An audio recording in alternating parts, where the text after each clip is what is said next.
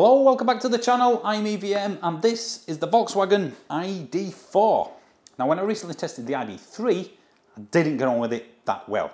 I thought the interior quality, the materials used was subpar for a car that approached £40,000.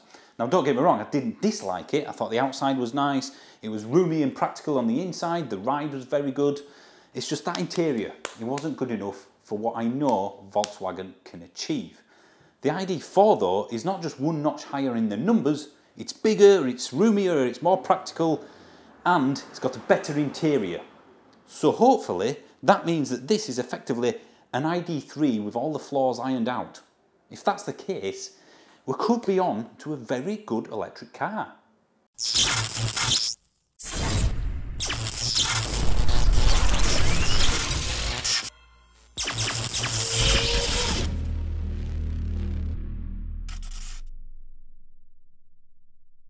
As always, we'll have a look around the outside, then the inside, and take it on the road.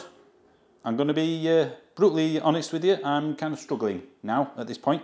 I mean, you could take this badge off, put any badge on the front of it, in SUV world anyway, and no one would question it. It's got no real design flair, nothing different. You could see this coming on the street or in the distance on a motorway or just passing you as you're walking along the pavement. And I don't think you'd even notice it was there. It's very safe, and a lot of people might want that. You might like a car that just looks like a car. I'd like a little bit extra, rather than this same as everything else on the road. But again, that's just me. You might think it's the best looking thing in the world. Well, from the side, again, not that exciting. I do quite like the way that this line tails down and disappears into the wing. That's quite nice. And the way that it hides its dimensions. So it's got a black roof, and this silver bit takes your eye away. So from afar at least, it looks like it's a sloping kind of coupe look.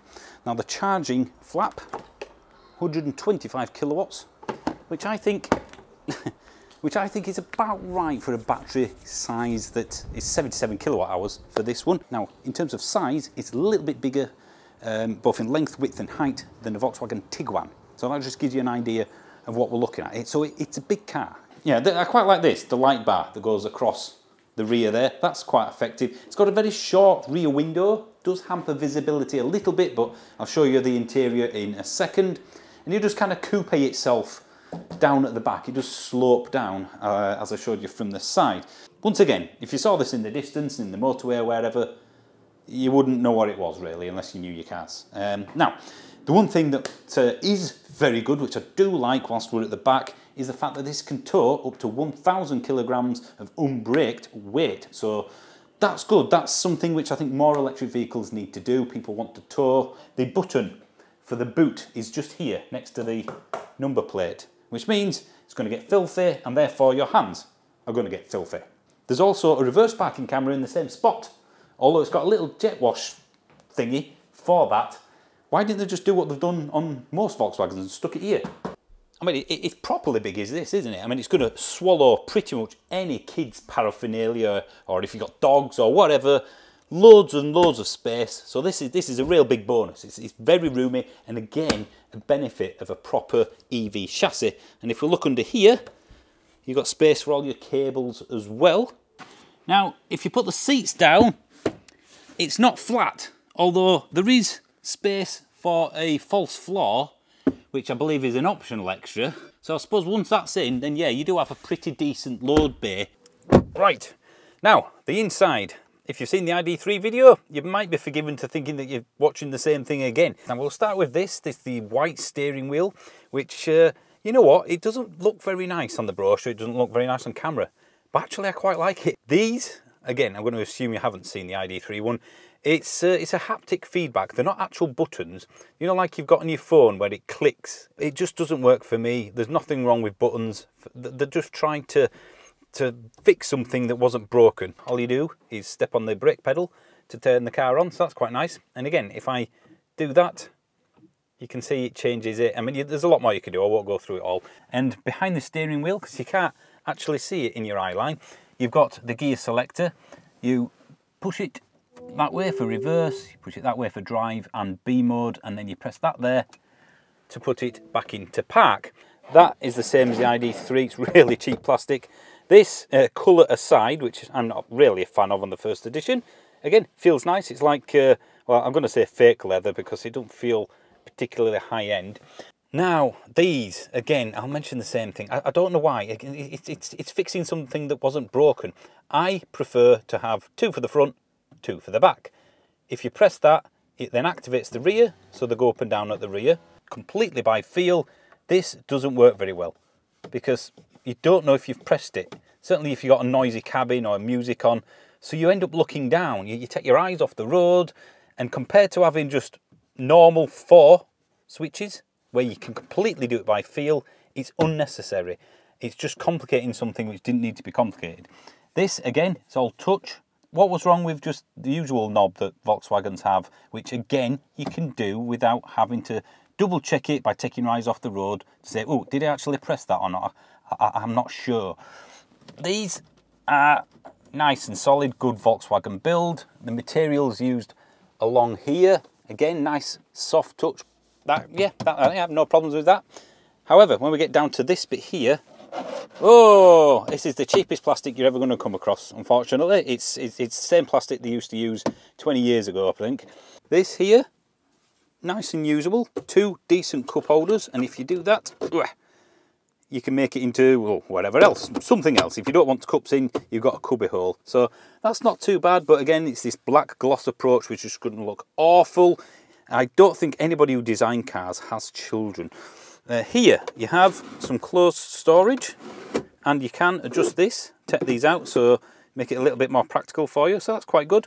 And this is where your phone would go for wireless charging, only this particular model doesn't seem to have it, and you've got USB ports as well, wireless Apple and Android CarPlay or Auto, whatever you want to call it, and that works really, really well. I've had no problems with that. You kind of find yourself faffing around trying to think, well, where is it? So you will get used to that. I'm not too worried. And if you want to adjust the volume, you can do that, or you can do that. And what you find is that when you're adjusting the touchscreen, you keep on catching this. Or when I do that, I keep on catching that. If I want to adjust the temperature, look, I've turned the audio on and I'm adjusting the temperature. You'll never do that with a physical knob. The glove box looks all right, looks quite wide, fits nicely, and then you open it up and find it's a complete and total joke. Half of it is missing because of the fuse box, even though it's not a French car. So that is effectively kind of useless. The seats, I quite like that. This is a nice material, I mean, colour aside. Anyway, yeah, they're comfortable. Nice wide door. Now, that position there, that seat is in a place for somebody that is very, very tall, 6'4" or 6'5", and I've got tons of space here. Look, completely flat load bay, well, floor should I say, not load bay. USB ports and some nice vents, although they're at a level where they're going to get kicked if I know what kids are like. So yeah, there's a ton of space back here, and again, that's the benefit of a ground-up EV chassis. Look at the size of the middle bench. I mean, you can actually fit a person in that. Maybe not a full adult for a long journey, but 3 kids will easily get into this. This, for example, is quite a nice touch. Just before I go on the road, it's effectively somewhere to put your phone. I mean, why it's not a little bit wider so you can put an iPad in for the kids, I'm not so sure. But ultimately, yeah, that's a nice little touch. The doors, cheapest plastic you're ever going to find, cheapest plastic you're going to find. That's not too bad. There's a few things here which don't match the value of what is a car that starts at over £40,000. And therein lies the problem. You look at that, you look at the materials used, you look at the layout, you look at a few of the design choices and think, is this a car of that value? Well, I think the first thing to mention is range. Over the last, let's have a look, come on, using the hand controls that don't work very well, 2.8 miles per kilowatt hour is what this has got. The temperature right now is 14.5 degrees, so that's all I can tell you. So I would say, if I think of this as a 3 miles per kilowatt hour car, as a year-round average, it will of course be more in summer, but in this battery size, that's going to give you about 220 miles of real-world range, I would put. On a long run, you'll get probably 250 maybe. I've had so many messages saying, well, Bjorn Nyland did this, and he got really good efficiency out of it on a 1,000-kilometre journey. It's a very good channel, go and watch it. I'm not knocking that at all. or the test. It gives us good information. But a 1,000 kilometre journey is something that people either never do or do once a year. I'm more bothered about how this behaves when I'm driving it to work and then from work back there, or to the shops and then back home. That's what people do 95% of the time. So unless you're a travelling salesman, it doesn't matter what you get on a ridiculously long journey. It matters what you get in real world usage. So what are your impressions now you've got in behind the wheel for a while? I actually quite like it to drive. It's nice and cosy and comfortable. It's nice to drive. It reminds me of the XC40 in that it doesn't want to go fast. Yeah. It's not going, go on. Yeah, it's not what you call a driver focused Yeah, machine. I'm happy just sat back here and just letting the world pass me by. And it really does soak up we just got over a speed bump there. Yeah. Didn't feel it at all. No. So it's very comfortable. It is, yeah. It's extremely spacious. They've got that direct steering, haven't they? That typical Volkswagen it's not sort of steering. Vague, is it? It's, no. There's some connection between you and the road, but you're never gonna need that. 8.5 seconds to 60. Which in EV terms is a snail, isn't it? Really? It's not quick. It weighs 2.1 tons. It's got this particular version is the higher powered version, just roughly 200 brake horsepower. So I'm not sure what the lower power version is going to feel like. Less than 100 brake per ton. Yeah. I mean, around this, you're going to feel the wallow a bit. Yeah, I think most of the way it's quite low down, but it's very softly set up, isn't it? Yeah, but I can live with that because that's what the car's expected. That's what it's going to give me. That's foot to the floor. It's sort of running out now, isn't it? And we're at 70. So it's fine. Yeah, it's fine. There's no real issues there for your average day-to-day driving. No, I don't think so. Should we try it in sports mode though? See if that. Go for it. Yeah, I'll see how much more oomph it's got. It's in sport mode. It's in sport mode. Yeah, I'm not going to say that as a negative because look, it's a big crossover SUV. It ain't a hot hatch.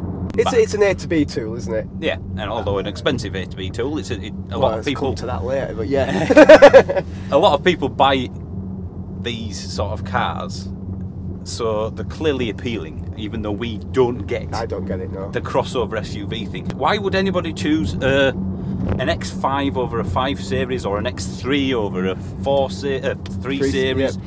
It just doesn't compute, does it? It doesn't make much sense to me, certainly. It's not off-road ability. No, if you're going to get an off-roader, you get an off-road car. Which would you go for? This or the Ford Mustang Mach-E? Well, Ford.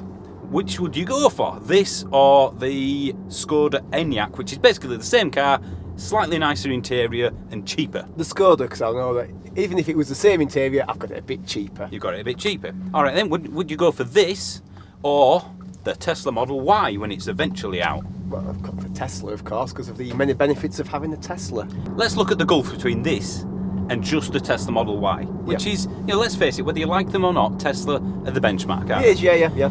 Twice as fast to 60 pretty much than this.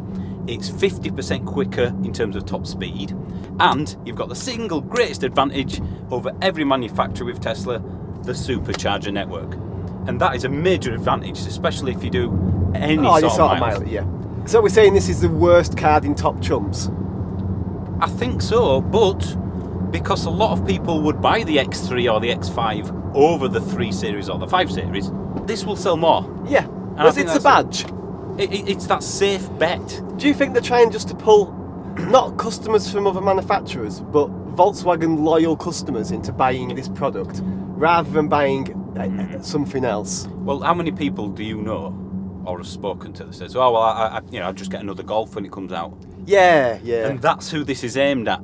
And there's nothing wrong with that. We're not saying that if you're not a car person, you don't know your stuff. It's like me with interior decorating. As long as it looks all right and it's functional, I'm happy. Yeah. But some people go, no. I want these colours. I want Laura Ashley sofas and other things we know nothing about. Yeah. That's because cushions. Yeah, that's because it's their interest. Our interest is cars. Yep. And therefore, for something that is, well, if it was a colour, it would be beige. It's an emotionless purchase, isn't it? It needs to be able to do this, and this. And it does that. Yeah. Do you know? I'm driving it now, and I'm going. I liked it. It's not bad. If I'm buying it just as a car, just to get the kids in, boot's massive, it's not bad. And then I go, 42? 42 grand? Starting. 42? Yep. There's an awful lot of really stiff competition. Well, look at the competition that we've mentioned just in EV world. Yeah. When this first arrived, I thought, oh, let me change the settings. I can't remember what I was doing. I was something to do on my phone, and I had to pull over. Yeah. Now, you could say, well, you're new to the car. Once you get used to it, you're fine. When I got into other cars, You don't have to do that. it was just instantly. It was Yeah. intuitive. You didn't need to read the instruction manual to figure out what you were doing. For me, the worst things about this interior are this economy class Virgin Rail thing. When you on a train, Yeah. it's this, isn't it? At least I've got two, so you're not fighting over it. Now, some people, again, when I mentioned this in the ID.3, probably for ID.3 owners, to be fair, well, it's an armrest. Who cares? It's a 40 to 50,000 pound car, fellas. You need to up your standards if you think that is acceptable. It's an afterthought. Yeah, It's been bolted onto the seat. it has. And it's probably an optional extra, knowing Volkswagen. I mean, talk about optional extras. If you want a heat pump, which I think all electric vehicles should have as standard. Yeah. My Model 3 doesn't, but the new ones do. I just think the saving of putting it in everything. Yeah. This is an optional extra in here. Okay. All right then, not everybody might want one. £1,250 for a heat pump. Well, it's Volkswagen's trick, isn't it? The whole Volkswagen brand comes with stuff with nothing on it. Everything's optional extra. Everything is, yeah. So ultimately, it's a weird one for me, is this, because I can't find anything wrong with it. Like we said, no red flags. No. Other than the fact that the competition outclasses it or outpaces it in nearly every category. It's very spacious, isn't it? Yeah. It's a real. I mean, look at that. It's colossal. Tons. 3 adults in the back of there. Yeah. Quite comfortably. So I think if you need a comfortable, practical family car, superb. I quite like that. So they've done some cool things, like that light bar. Yeah. That's a really cool touch. But then why put this in here? Oh God, I mean, Why not have that as part of the light bar? Yeah. I'm sure that's an LED as well. Do you remember when you used to get a third-party alarm fit on your car 20 years ago? Oh, yeah. And they drilled a hole in the dash. Yeah, and then hot glued something in. Yeah, that's what that is. And although it's a very minor detail that really doesn't matter to anybody. 42 grand. Yes! It's bolted together beautifully. Oh, it's not rattled at all, is No, it? I mean, the build does quality feel is fine, sturdy. yeah. It's Yeah. just the materials used compared to the price charged. This is just cheap plastic. Yeah, there's no... It's not environmental. It's not for any other reason other than to save money. And that seems to be across the entire Volkswagen group at the moment, doesn't it? The new Golf that's out. Yeah, this isn't just an ID thing, is it? No, I think it's the whole It's almost like group. they've had a big fine recently. Nah. It's a little bit noisier than I expected on motorway speeds. Yeah. I mean, I can hear tyre noise. Yeah, it's there. Quite a bit of wind noise from the wing mirrors as well, I think. Can hear a whistle. Yeah. You've seen the film Equilibrium. I certainly have. It's a good film. Yeah. And that was basically where emotions were banned. You know, nothing exciting, no music, no painting, no art. Everything's white walls, you know, just beige. Yeah. The designer of this car lives in that world. I think he does. And the annoying bit is it's nice to drive. Yeah. You know what this car needs? Some tattoos. It needs some tattoos. Belly button piercing. Needs a vajazzle. This is to cars what tofu is to food. There we go. We've got there. We've found the analogy. The Volkswagen tofu. It's alright, but you're not eating it out of choice. No. It's a pot noodle, but with the sachet removed.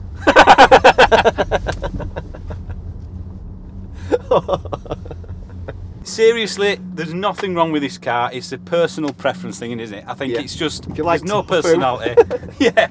So you know what? I'll leave it up to you. This has probably been the worst car review in the world because we've basically said it's great, but it's not. Yeah. It's not exciting, but it's practical, but it's not because there's better. I don't I'll still know. stand by, test drive it, you might really like it. Yeah. It's one of them, isn't it? So what we've basically told the public is that Nothing. you have to still do Make all your the work decision. yourself. Yeah. I think we should go now. Yeah. Right. That's enough damage for one day. Yes. Subscribe, all that sort of malarkey. Oh, I need a drink. Thanks for watching. I'll see you soon. See ya.